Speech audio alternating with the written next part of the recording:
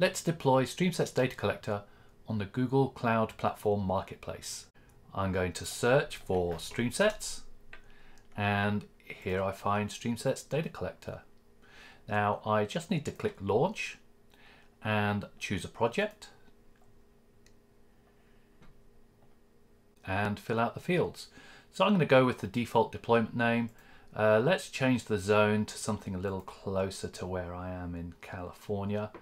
I'll stick with the recommended machine type and disk, and essentially everything's pretty much filled out for me in advance here. I've got the ports I need open and everything else. So I can just go ahead and click deploy. This takes a minute or two to deploy the resources it needs. Okay, the virtual machine's been deployed, and helpfully there's a link here where I can go right to the login page. Now, this is kind of expected. The virtual machine is up, but the StreamSets Data Collector service itself will take another minute or two. And here we are.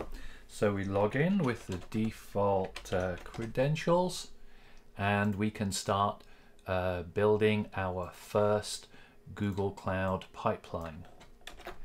So let's create a new pipeline, give it a name, and let's start maybe with ingesting some data from Google Cloud Storage.